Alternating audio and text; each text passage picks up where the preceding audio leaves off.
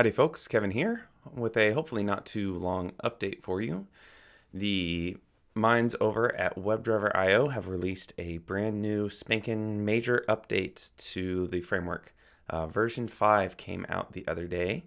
You can see we're at 5.0.3 already. So we've got a brand new website with new slightly altered design and everything, updated guide, new website and everything, and a new blog.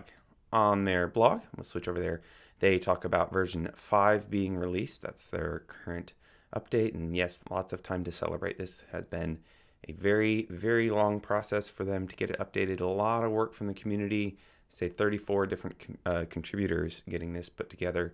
So great work by everybody to get this in place. I've got a couple commits in there, but it's mostly just like typo fixes, nothing too important. It's a big change, and so I wanted to cover what you can kind of expect.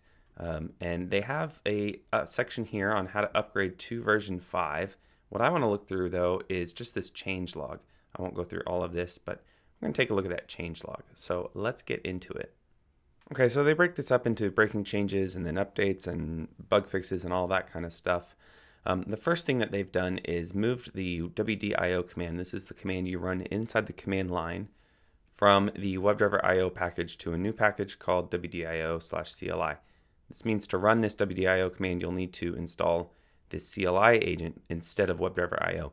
I'll have a video hopefully soon kind of covering installation and everything. I did do an update video a while back that kind of covered it, but I don't know if they've made changes since then. So I'll have something out soon for that.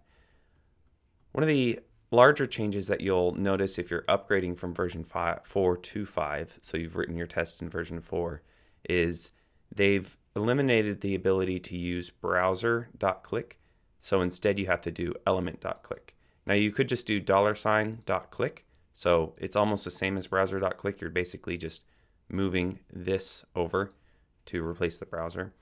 But I kind of like the change because it makes things a little bit clearer as far as what does what, who's responsible for what. So the browser is just responsible for general browser stuff like getting the title of the page, and then things like clicking on elements and stuff is all bound inside of this element command. That's kind of neat. This next change, no command chaining anymore. I don't think that's going to impact too many people. Most folks weren't writing it in standalone or asynchronous mode.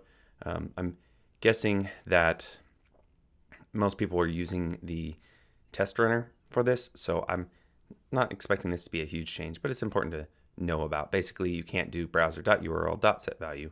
You have to separate them all out. This change here isn't huge, but it is something you want to know about, because if you do get into more complicated scenarios where you're returning a result from like browser.execute, or you get into like the elements command where you're getting multiple elements, it used to output the JSON response, the raw JSON response back from Selenium.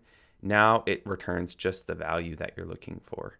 So it simplifies things in that you don't have to worry about session ID, which you really wouldn't be worrying about, or status.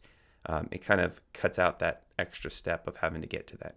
But if you have used return values from browser.execute, this is going to throw issues in your test because you're going to be treating it like an object, but it's actually just going to be a single value.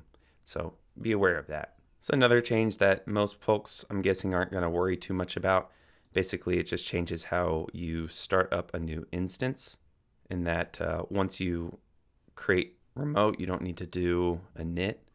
I'm just going to skip over it because I don't see this being super important for folks. And if it is, they'll probably know more about it.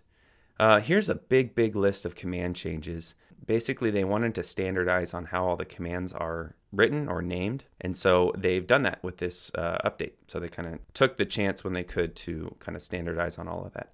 So this is going to be a big set of changes for folks who are upgrading from version 4 to version 5.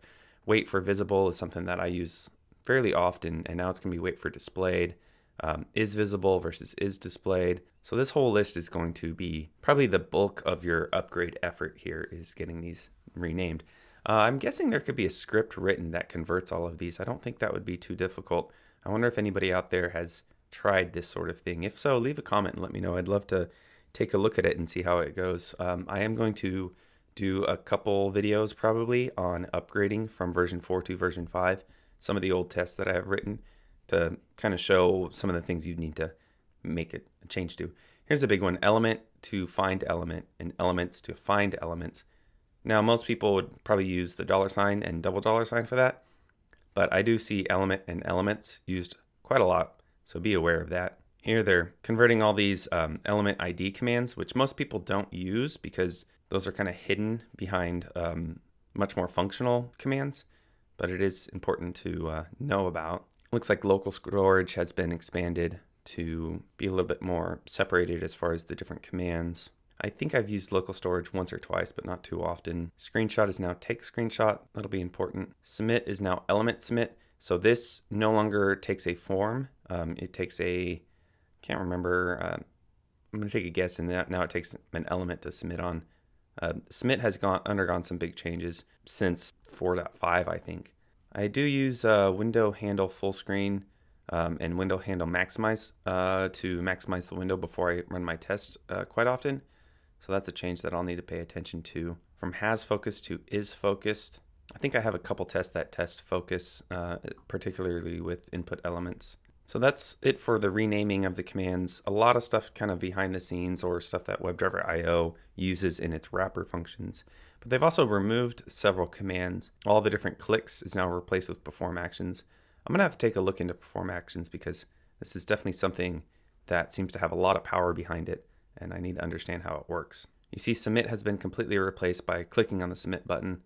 I think submit was deprecated a while back, so that'll be something, if you haven't changed, you're going to have to do now. One thing I noticed that no replacements for choose file or upload file or file itself. I wonder how you do set the upload a file to the file input, because that's something I do quite often now, and I'm very interested to see how you manage that. They also got rid of wait for selected, wait for text, wait for value. I looked into it just real quickly, and basically you're going to want to use wait until. Alternatively, they still have wait for displayed, enabled, and exist. Those are still there, so that's good to see. But anything else, you'll just use a custom wait until command. They did introduce some new commands as well, mostly around Appium. Be interested to see how these recording screens work. Another change they made is the way that you handle add command. So if you want to add a command to an element, you have to specifically add it to that element. Before, you could just kind of add it to all the elements and it would be passed along, but this one you have to add it to that specific element. In regards to reporters, they changed the way that you set the options for reporters. So you can either define a single string, or you can define an array that has the name of your reporter and then the options you want to pass in. It kind of helps in your configuration file to keep things a little bit more next to each other, because you used to have like JUnit options and like spec options, and it was kind of messy in how it's dealt with, so this kind of handles that. They've also done a lot of work to make sure that they match the spec compliancy. Pretty neat to see there, but most people won't be too interested in that. It's just kind of a behind the scenes thing. Lots of new features, new services. This DevTool service looks pretty cool for front-end performance testing. I believe Christian Broman has a talk on that, and a blog post and a couple of things. I've been meaning to get into that, but haven't gotten to it yet. An auto retry mechanism is going to be super helpful. So on those instances where you have an element that gets loaded on the page after the page loads itself, instead of having to wait for exist, it will just continually, like every half a second or so, wait or try to find that element. If it exists on the page, it'll go. Otherwise, it'll wait another half a second and then try again. So that's going to be super helpful for websites that, have elements that load after the fact or any sort of interaction. Really nice. That's a cool feature that's going to be really, really nice. I'm really excited by it. This bug fix hopefully addresses an issue where if you did chain together multiple element selectors, after a certain level, it would lose that information about its parent and it would just go back to searching the entire page. So I'm really happy to see this has been fixed, because it allows you to be a little bit better about how you do selectors in instances where maybe you don't have a good ID or class name to hook onto. you can do it a little bit better with this chaining method. I hope to get a video out there soon with selectors in WebdriverIO and the different ways you can do it. But this is a really nice change. I'm really interested to see this watch functionality. You can rerun your test without starting a new session all over again. That's going to be really interesting. Make it a lot quicker for debugging tests, I hope. So I'll have to take a look at that sometime soon. Got new documentation, got a blog out there, pretty cool. Some internal things. It's now a single repo for all of the packages. If you look inside the packages, all the official packages are kept inside this single repo. Makes it a lot easier to maintain, I believe. Plus it is helpful for knowing like what's officially supported and what isn't. Really cool there. They also have an @WebdriverIO NPM organization. That's going to be nice for installing official packages. If it doesn't start with @WebdriverIO, then you know it's not an official package. Might help with security in that instance. And that is about it for the changelog. So there's a lot new with WebdriverIO version 5.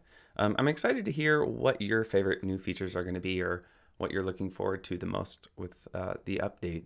I've got a lot of work to do on my personal course on the framework. Basically, I'm going to rework the entire thing, something I've been thinking about for quite some time based off of student feedback and everything. It really needs an update. So I'll be working hard on that for the next few months. Cross my fingers that it's only a few months' time. It can take a lot of effort to get everything in place to get the recordings done. But overall, it's great to see that the framework continues to move forward, and congrats to everybody who worked so hard to make this version upgrade happen. There was a lot of work that went behind the scenes to get everything into that mono repo and to kind of polish off all the dirty bits that have kind of accumulated over the years of minor updates and everything.